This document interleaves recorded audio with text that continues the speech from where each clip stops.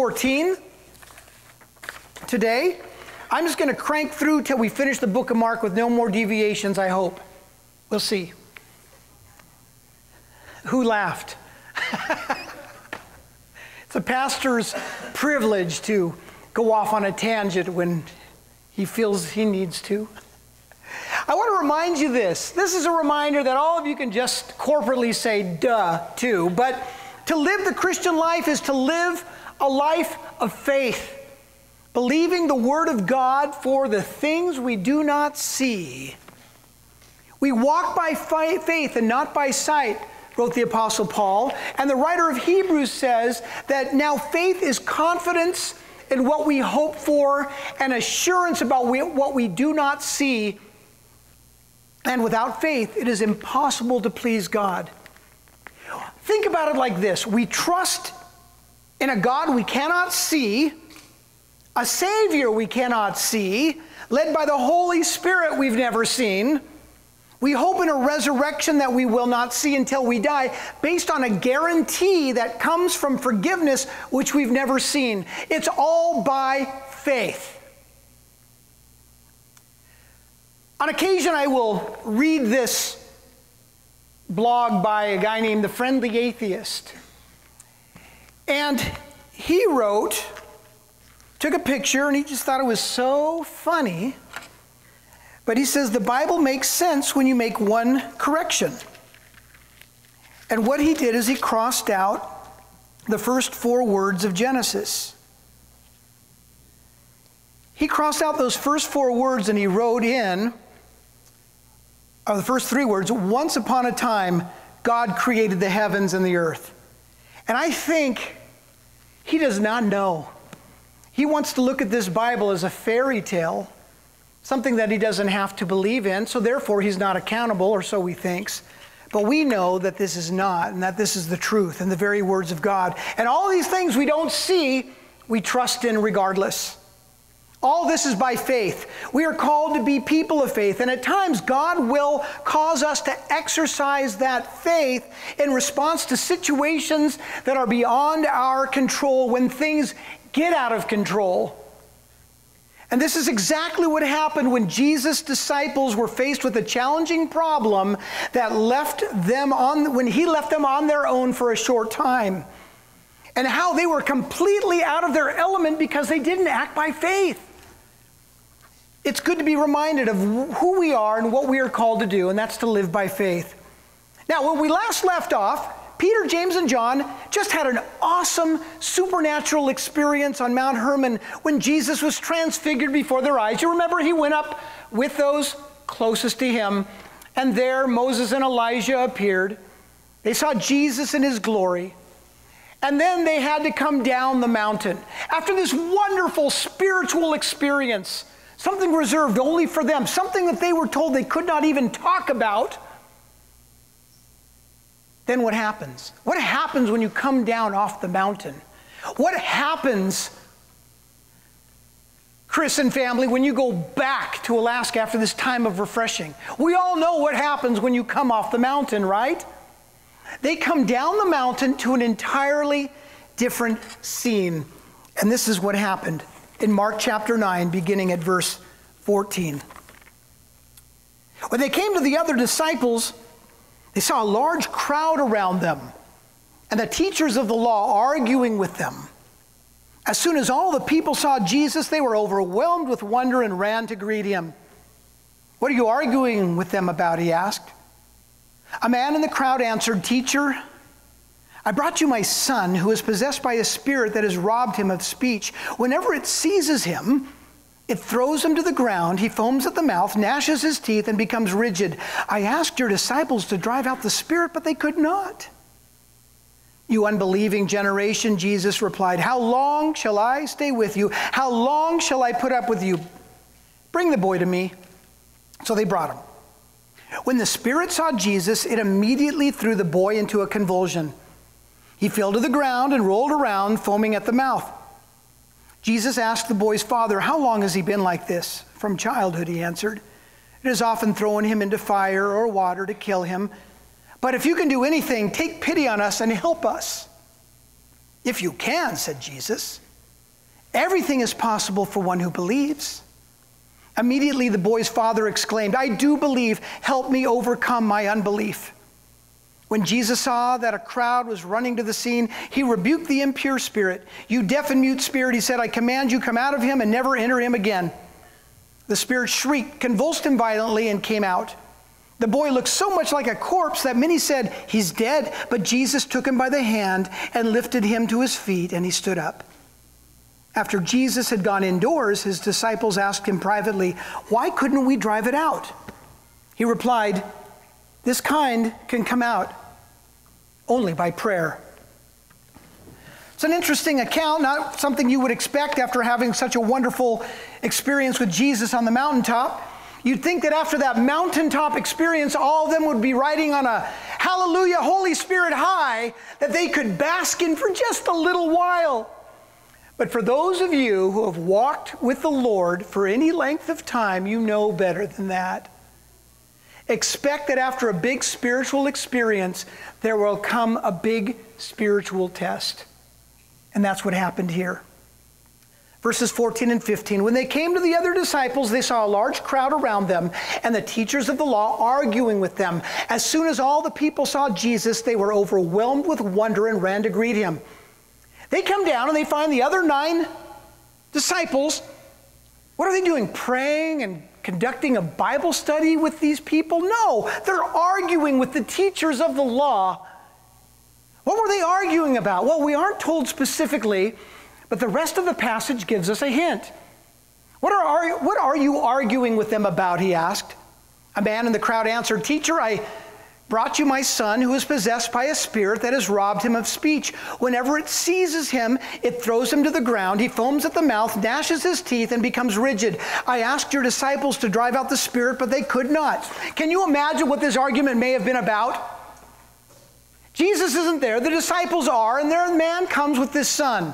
And we have the religious leaders who are always checking up on what Jesus' disciples are doing.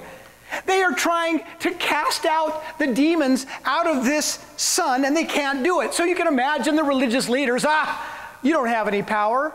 You're following this guy, Jesus, who says you have power. You don't have any power. Yes, we do. Watch this. Come out of him. Nothing happens. They laugh at him. They mock him. The rest of the crowd, perhaps they're laughing and mocking too. So they start arguing with the crowd, with the religious leaders. We don't know for certain. But it's easy to get in the flesh, isn't it? It's easy to get in the flesh and forget that we're representing Jesus. And what a contrast to the wonderful experience they enjoyed previously, when they were with Jesus on the mountaintop, when they were communing with the Lord and Moses and Elijah. Look at the contrast. The transfiguration was on a mountain. Now they're in a valley. At the transfiguration, they experienced Christ's glory. Now they see human suffering.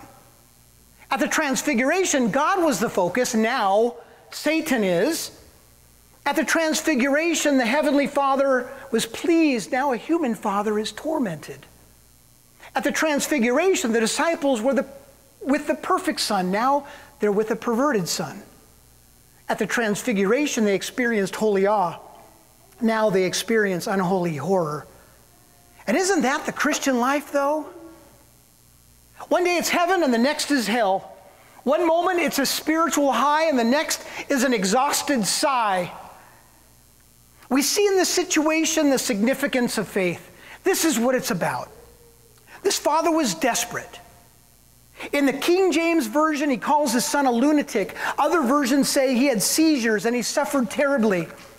The father could not help his poor son, and the disciples had failed. His only hope was Jesus. And it's in these desperate times that faith is significant. We've all been there, haven't we? We've called our friends and family, but they couldn't help. The doctors didn't do anything. The medication doesn't work. And all you're left with is just Jesus and you. That's all you have. Doesn't matter how many books you've read. Doesn't matter the devotionals. All it's about is you and Jesus when it comes down to it. It's in times like these that you have to rely entirely on the Lord alone and no one else. You must exercise that faith muscle that, by the way, that faith muscle gets exercised every time you have little issues that come into your life. Inconveniences, troubles, problems. They're like little workouts, right? I've started working out again in our gym, and I'm telling you, I've lost a lot of, well, you never knew I had any muscles to begin with, but I've had to start out with really light weights again. I have to start them out. And I've got to work my way up to bigger weights. And one day I'll be able to bench as much as Bill can. The guy's 75 and he benches like 280 pounds. Okay. But it starts. The little problems and troubles we experience are like little workouts that get us ready for the bigger ones. Now's the time you must really trust Jesus and find out that his promises are true. Yet sometimes there's a shortage of faith. Verse 19. You unbelieving generation, Jesus replied, how long shall I stay with you? How long shall I put up with you? Bring the boy to me. This is a harsh rebuke. Jesus is frustrated at everyone because no one believes. The religious leaders certainly didn't. The crowds didn't. The distressed father didn't have any faith. But those who should have been leading the crowd, the disciples, those who had been with Jesus the past 2 years, of all people, they should have had enough faith to perform the miracle necessary to deliver the boy. Can you see the irony of this? These people, these disciples are with Jesus. Why were the disciples so powerless? When Jesus sent them all out 2 by 2, they cast out many demons and anointed with oil many who were sick and healed them. What happened now? I have a bigger question. Why are we so powerless? How come we don't see people getting healed or masses coming to Jesus in repentance and faith? We can look at these disciples and go, why didn't they? Well, what about us? How often do we hear of an unbeliever in need, some problem in the family, some illness, and we shake our head in sympathy instead of praying a believing prayer right there on the spot?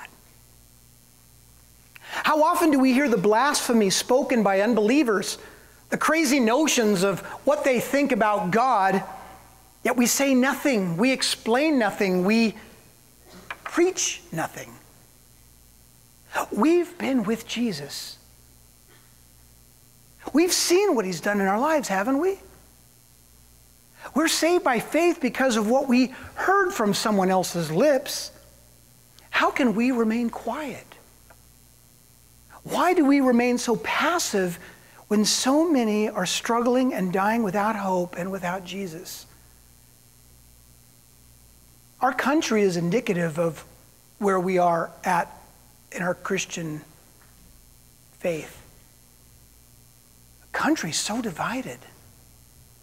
Keith Green sang these words in a famous song called "Asleep in the Light," and it haunts me. He's saying, do you see all the people sinking down? Don't you care? Are you going to let them drown? How can you be so numb not to care if they come? You close your eyes and pretend the job is done.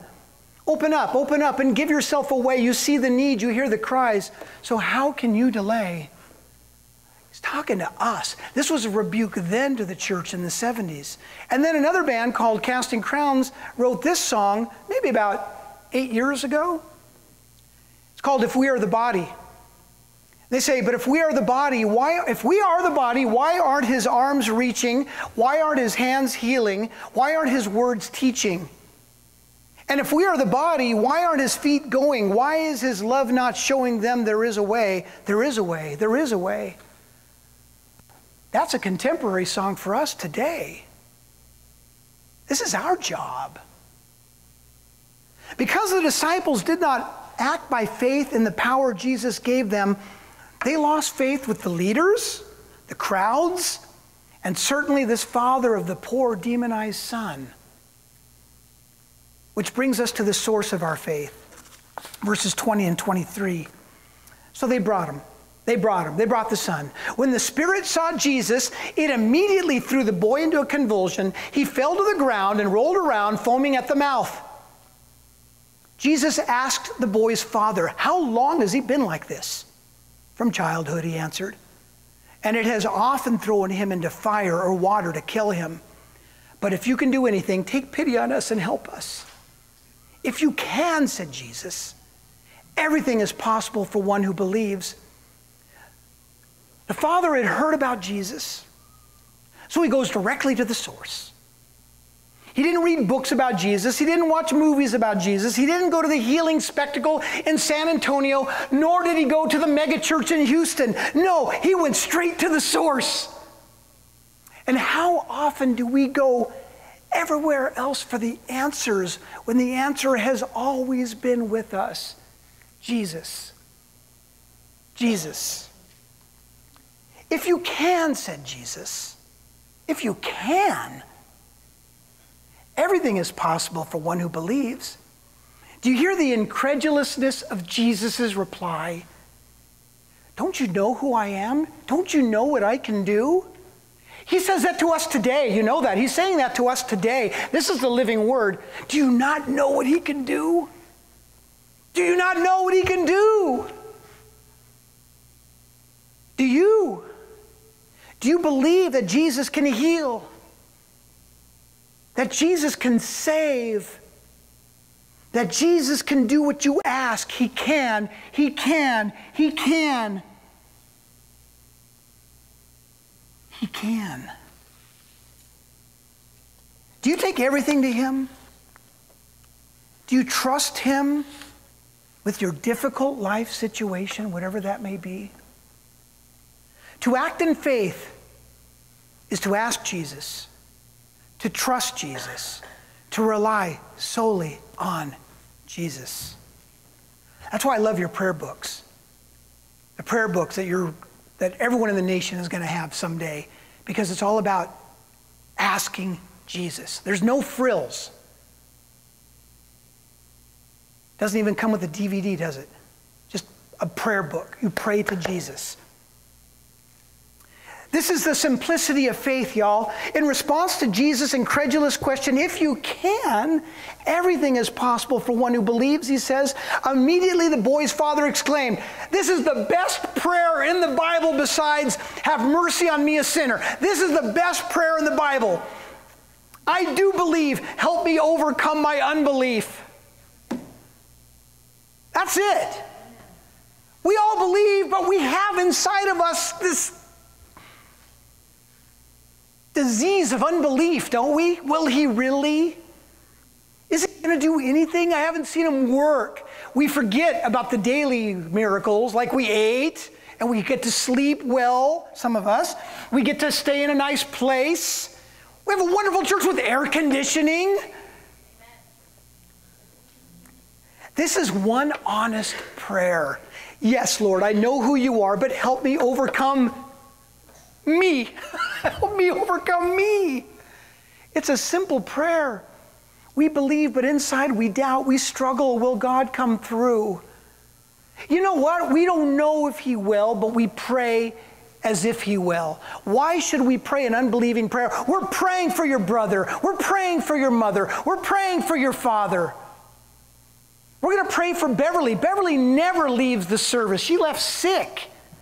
We're praying for the people going to Young Life on their camp trip to Colorado and praying. I am praying that those kids, those knucklehead teens, would get a dose of the Holy Spirit. That they would come back saved and revived and bring them here, bring them to other churches so that they can be the generation that brings back Jesus. Because we have a whole generation that are completely lost. This is why we have been investing in Young Life. This is why we have been investing, because we don't have a youth group here now. We're going to invest where their youth can grow and then go into churches. This is why we're going to continue to pray for Chris and your family when you go back to Alaska, because you're facing the same stuff here. I don't think it's just here. It's everywhere. It's the greatest disease ever to hit America is the disease of unbelief. But he can. He can. I do believe, help me overcome my unbelief. And Jesus did come through, didn't he? This is the sureness of faith. Verses 25 to 27. When Jesus saw that a crowd was running to the scene, he rebuked the impure spirit. You deaf and mute spirit, he said, I command you, come out of him and never enter him again. The spirit shrieked, convulsed him violently, and came out. The boy looked so much like a corpse that many said he's dead, but Jesus took him by the hand and lifted him to his feet, and he stood up.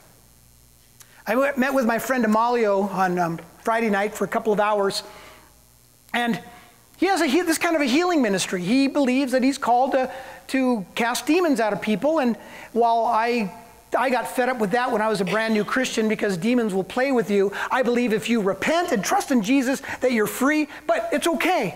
And he had videos of people he's praying for, and okay, I don't know how that all works. But did demons stop possessing people when Jesus left the earth? No, we just call it something else, right? We call it something else. Some of you may be called to pray that kind of prayer, that someone be delivered. I like just saying, you need to repent and put your trust in Jesus. If they say no, they walk away with that demon. Or they can say, I repent and trust in Jesus, and that demon is gone. Because greater is he who is in you than he who is in the world. You can be oppressed by demons. You can be oppressed. They can get you down. They can distract you, but they can't inhabit you. But nevertheless, if we pray by faith for some of these people, let's see what God would do, what kind of deliverance would come. This father had barely enough faith, but he had just enough. And Jesus acted. Hey, let me tell you this. Weak faith is better than no faith at all, okay? The disciples apparently had too little, though, because after all of this happened, after Jesus had gone indoors, his disciples asked him privately, why couldn't we drive it out? He replied, this kind can come out only by prayer. And in the older manuscripts, they don't have with fasting. But I think prayer and fasting are both good things to do. I'm going to tell you a story. I forgot to ask Laurel for permission, but this happened 10 years ago. Do you mind? Do you remember? You don't remember? You do remember? You don't want me to say? I can? I can't. Okay. We had to fast and pray for something, and Laurel got delivered. Not nearly as good as the gory details, but I forgot to ask, so I'll honor that. But prayer and fasting works. Prayer and fasting works because God works and honors our commitment and our self-denial. Why couldn't we drive it out? The disciples asked Jesus. In the parallel passage in Matthew, Jesus gave the real answer to the disciples. He replied, because you have so little faith, truly I tell you, if you have faith as small as a mustard seed, you can say to this mountain, move from here to there, and it will move. Nothing will be impossible for you. The implication is that the disciples didn't even have a mustard seed of faith, and that was the smallest seed in Palestine. And how long had they been with Jesus and they still didn't have much faith? Also, since he told them they needed to pray, they may have tried to cast this demon out by their own power, in their own strength. It's easy for us to go, hey, I can do this. I can go, be healed in the name of Jesus, and have everyone watching us. Hey, put on your phone right now. Get this. I thought it was kind of funny how, never mind. I think that we want to be focused on who Jesus is and what he can do, and it doesn't matter if you record it for YouTube, right? Because there are people with real problems who probably don't want to have 100 likes when their demon gets cast out.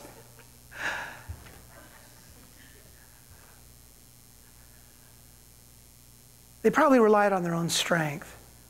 I like what one commentary said about this incident. Why had the 9 disciples failed? Because they had been careless in their personal spiritual walk and had neglected prayer and fasting. The authority that Jesus had given them was effective only if exercised by faith, but faith must be cultivated through spiritual discipline and devotion. I can say this with 100% certainty. If you don't have time with the Lord, if you aren't reading his word, if you aren't spending time in prayer with him, you will have no power. I can guarantee you that if you're not spending time with him, if you're not reading his word, you're not going to want to go out there and stand for him because you don't really know him. You don't know what he can do. The commentary continues, it may be that the absence of their Lord or his taking the 3 disciples with him and leaving them behind had dampened their spiritual fervor and diminished their faith. Not only did their failure embarrass them, but it also robbed the Lord of glory and gave the enemy opportunity to criticize. It is our faith in Jesus that glorifies God. It is our faith in Jesus that glorifies God. The contrast is between a man who never walked with Jesus, but had enough faith to see his son healed, and those who did walk with Jesus and saw his power and his miracles, what he did and what he could do, but they didn't have enough faith.